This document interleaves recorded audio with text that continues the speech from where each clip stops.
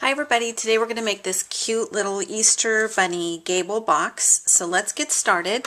The first thing that we're going to need is the actual box portion. I did cut this out with a silhouette, and I'm pretty sure there's something like this on tags, bags, boxes, and more. And if you've got the Cricut Explorer, I know that I'm sure that you can get things similar to this as well to cut out, because they've got a lot of things like coming out with the same thing that the silhouette has. I'm just noticing that this didn't cut out as clean as I would have liked it. So I'm just kind of trimming that, and I'm going to put that one to the back.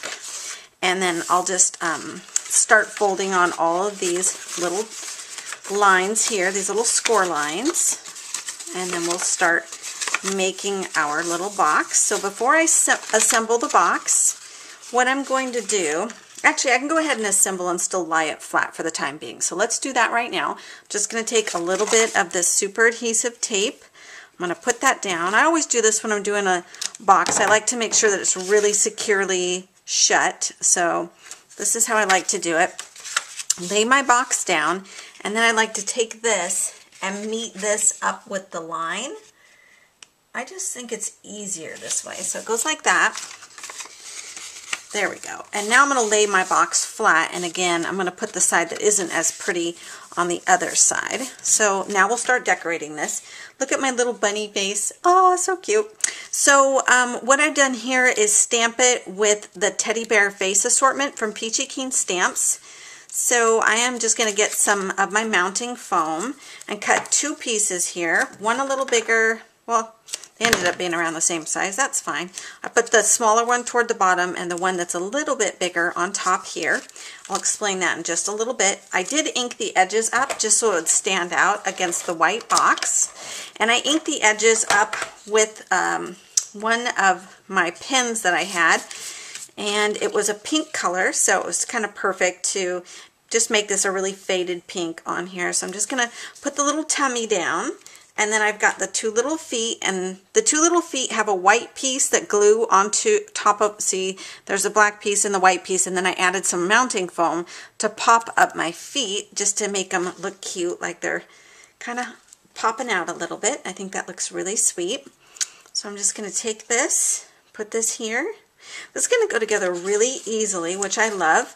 I do have a couple pieces that I need to glue onto this little guy, so, or girl I should say, because she has a little bow. So I'm going to glue those on right now. I'm just going to get my tweezer bee right here, pick this up, add a little bit of glue onto the back of this one.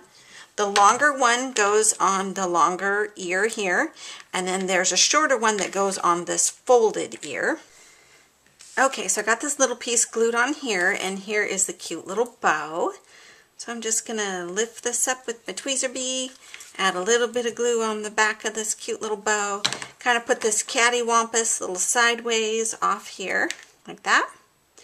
So there is my cute little bunny, and I'm just going to peel off the backing on this mounting foam here,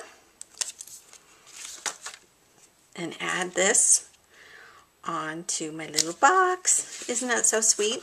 So to put the box together, it's really easy. You bend down. I just realized I didn't fold those pieces, but let's fold those down. Okay, you bend those down, you fold this, and then you're going to tuck this little portion into there, and it works so great at keeping this together.